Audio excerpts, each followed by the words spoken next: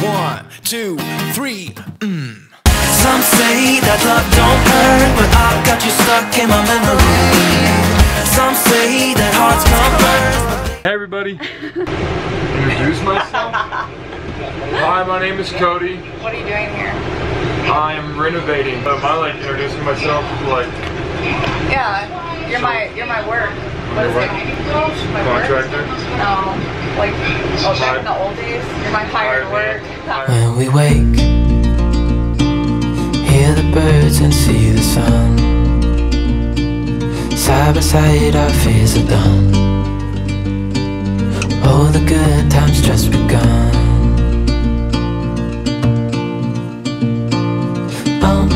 We know what we have, let's hold on tight. Found what we're looking for in life. Hey Zeus. We just got done having a little break, eating some snow cones. Graham has red all over his face. But you guys want more detailed and longer videos. So we're painting and sanding. Well, mainly Cody painted and sanded today. And so we're gonna tell you what kind of sandpaper we used, how we did it, all the details, all the deets. We're gonna tell you everything. So what did you use? What was the best one? 120 was the best. 120 is the best. The 80 and the 40 took it off super fast, but the like I said, just let the video finish, so I can go back over it. Hold on 1 second. So for those of you that don't know much about sandpaper, if you just flip it over, it's on the back. And then also the smaller the number, the rougher the grit is. Yeah. The harder it is. It's really, really hard. The higher the number, 120. I even have 220 over here. The higher the number, the softer it is. Yeah, you can see the difference. So we took off those hideous freaking blinds that all RVs have, and there's clearly holes left over. So Cody wood puttied? Yeah, wood putty. Cody put some wood putty in here, but we also wanted to show you how we did it real fast because you wanted more detailed videos. So first he sanded it a little bit to get it all like flat and smooth. And now he is going to... I just ran over to Ace Hardware. They had some Elmer's wood filler.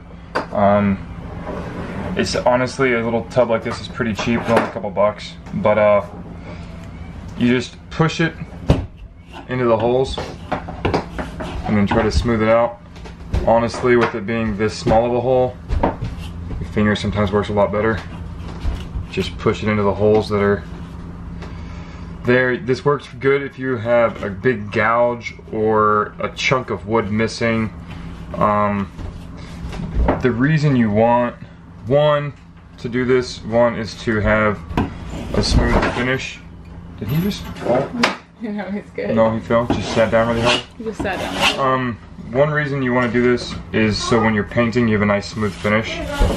Two, if you have a hole in the wall and you're painting over it, the hole will fill up with paint and then leak out while it's trying to dry. Whereas if it's nice and smooth, you won't have that issue.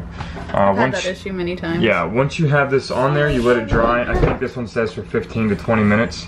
And then just, again, real quick, just take your sander and hit it just really smooth, really quick. It doesn't take much to sand this back flat again. And then, yeah, good to go. No hole in the wall. Thanks for your help, Cody. Yep. You want to see yourself? I don't really know. I don't like the way I look on camera. Cody, you're beautiful. I know, thank you. I really appreciate that. But I just, you know, I don't feel like I'm really photogenic at all. I'm really having a lot of fun doing this. To me, Yeah. It's like rude, mean. Not rude, mean. Yeah, mean. Mean would be the word. Rude. I can be both. No, it's mean. It's just mean. I'm teaching Maddie, my friend, how to make a TikTok.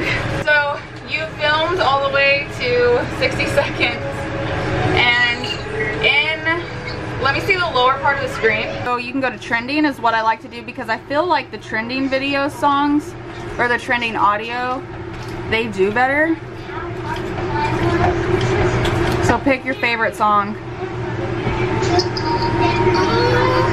And then even on the little sides, you can save your favorite songs. Okay, do that one.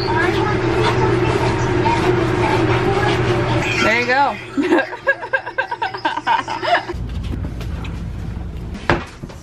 Yep. Nice. Okay, so we already wiped down 90% of the room, so we don't really have a whole lot of water in the bucket, but normally you want to have a pretty full bucket. This was how bad the entire room was. We still haven't cleaned down this. And yeah, I have pistachios in my room hiding, don't judge me. So already emptied out all the dirty water. We're just doing a quick little snippet to show you guys what to do. You want to get your sponge wet, wring it out pretty well, and then a continuous one direction. You want to start probably from the back or whatever, or from the top, and work your way down. Just one continuous direction. You'll see all the dust that comes off of the surface that you're working on. Oh yeah, I can see it perfectly right there. And so once you make a few wipes and you get a pretty dirty spot, it's very satisfying. Flip your sponge over, nice clean side again.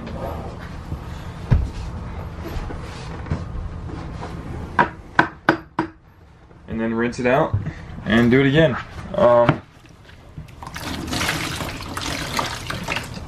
Don't even think about it, Graham. Did Cody get some on your face? The reason you take a sponge or a wet cloth or whatever, your hair is everywhere, by the way. Sorry. Just so you know. Sorry about you. The reason you wipe everything down with a sponge or a wet cloth once you're done sanding is because the sawdust left over from sanding, once you start actually painting, is going to clump up in the paint, and it'll make a really nasty globs while you're wiping it onto the walls or on the countertops or cabinets or whatever. So to get a nice clean finish and make it stay consistent and pretty, you just wipe all the sawdust off. Cody came over. He's here to help me finish paint. He's outside painting and sanding the cabinet doors. So I'm going to turn the camera over to Cody, let you watch a little fast play of Cody doing his thing, and I'm gonna try and get this crazy kid to bed. It's time to go to sleep. You're not supposed to be eating donuts.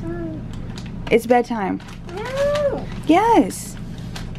So while we were renovating, we heard about liquid sandpaper from a YouTube video and figured we'd go ahead and try it out. It works pretty well, shake pretty good. Get a rag that you don't really worry about trashing afterwards, and saturate it with the liquid sandpaper, and then just go to town and wipe off everything. Circular motions, press down give it a pretty good pressure. You're not gonna see paint come off or whatever is on your wood. You're not gonna see it come off. It's just to get the lacquer coat, the clear coat on top of the wood that you're about to paint off.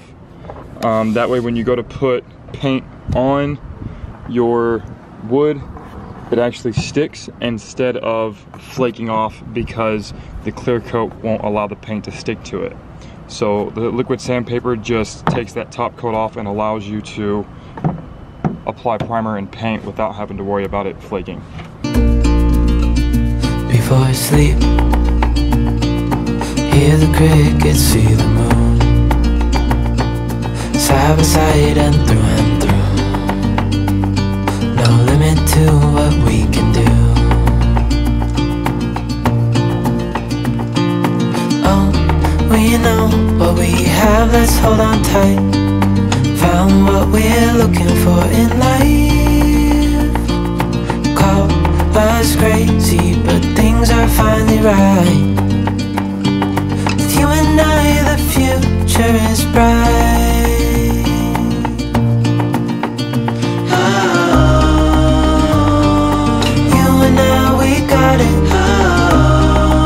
Okay, so the room is finally finished. I'm going to show you guys that in just a second. I'm gonna wrap the vlog up right here though. I appreciate you guys subscribing to my YouTube channel and watching my videos and all that kind of stuff. It means the world to me.